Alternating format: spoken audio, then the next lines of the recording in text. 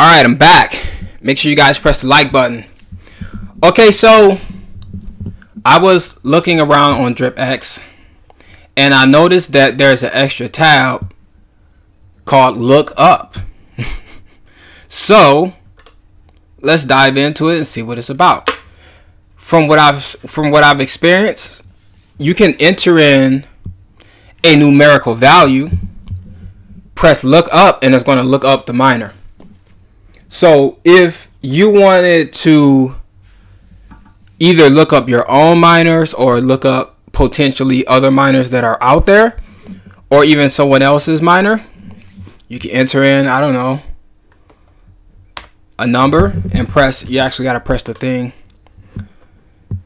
And as you can see, you can name them, which I keep forgetting about that, but it'll show the period, the power, the estimate, the amount of drip, D-rate bonus, cost, market value, ROI, blah blah blah.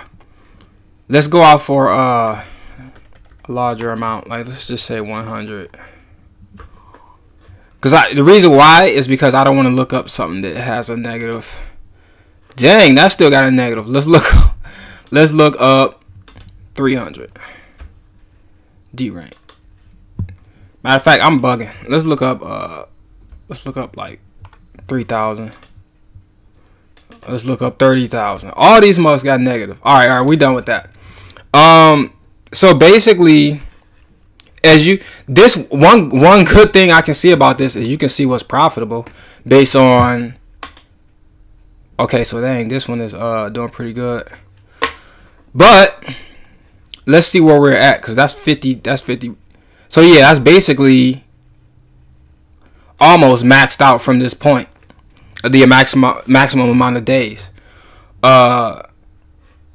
know, in which you can kind of move this and see as well. Like that one was like 130-ish. So you can do like 99 days at full power and kind of get something like that. Or let me see. I guess yeah, this one if you go longer or farther out, your ROI is going to be crazier no matter where your power is at, basically. It's going to be whatever that static amount is. And then this value will change right here depending on how many days. So that's cool. So shouts out to the team still implementing things. I know people are going to be complaining in the comment section as they normally do. And the price of DripX is, here's the straight up bottom right here. I'm glad I didn't do that trade. I think around this area. I'm like, yo, this is the bottom. This has been the bottom. It would have went down here, and I'd have been sitting here waiting for it to go back up. But if you took a trade all the way, let me see if that thing is on the screen, dude. That's gonna be annoying. Okay, it's not. Cool. I got like pop-ups and stuff from some nonsense. But if you got in down here, or even probably right here, or you know, it might come back down, but at least you know this might be the bottom. So if it does come down here, you can take a trade here and maybe sell back up here from this point to that point. Cause me at this point in the project, that's basically what I'm looking forward to, is taking like little trades like that here and there. I think that's it. I don't have any new miners or I didn't add anything to my. I hope y'all don't see that, man. Something keep popping up on the screen, dude. I didn't add any new shares to my stake because of the whole. I think if I were to do it now, I wouldn't be fighting with the dilution or whatever. But that's what I said last time, and it seems like people will just jump in right after. So you just really never know. If that did happen, that would still be a good thing. If I were to get like $500 worth of DripX and then stake it in here, that should dramatically impact my share rate in a positive way. And then we'll see if people start coming in with miners or whatever. But if they do, then that's just going to add to the payout cycles or whatever. So yeah, man, let me know what you guys are thinking. Just checking to see if everything else Yeah, and like I told you guys when I first started this series, I wasn't going to be making endless videos day by day if there's nothing to talk about. If there's something to talk about, I'll make a video. If there's nothing to talk about, I will not make a video. Or I'll make a video on something else. But as of right now, I'm not jumping in too many things because I got some other behind the scenes projects I'm working on.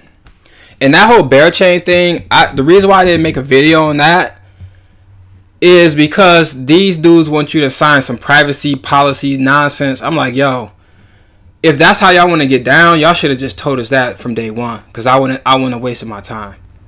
Not with a crypto project. Even though somebody might say, well, that doesn't mean they're going to do this.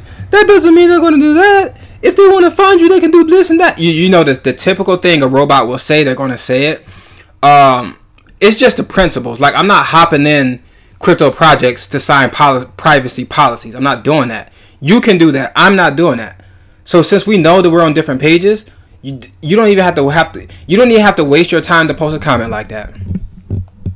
We are grown men that decide to do different things. Another grown man shouldn't be that concerned on what another grown man does that's outside of his, you know, his household, his family, or whatever. You know, because some dudes just be trying to, man, never mind. So, with that being said, make sure you guys hit the like button. That's the reason why I didn't do the, I discontinued my participation with the bear chain thing. And if that's what everybody's about to start doing, then hey, maybe crypto regulations is on its way, which I'm still going to benefit from that because of I choose to park capital in utility and real world asset cryptos. That's basically where my focus is. So if that's how they want to get down, then I guess we're just gonna be getting down like that on the back end. So when the policies start coming, I'm not the guy that says all 99% of stuff is gonna go away. But if it does, then I would say diversify into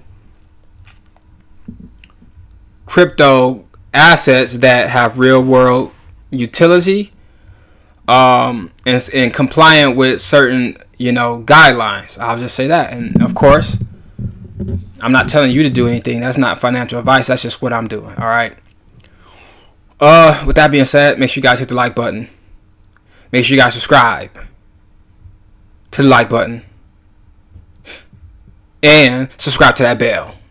This is Icy, and I'll see you guys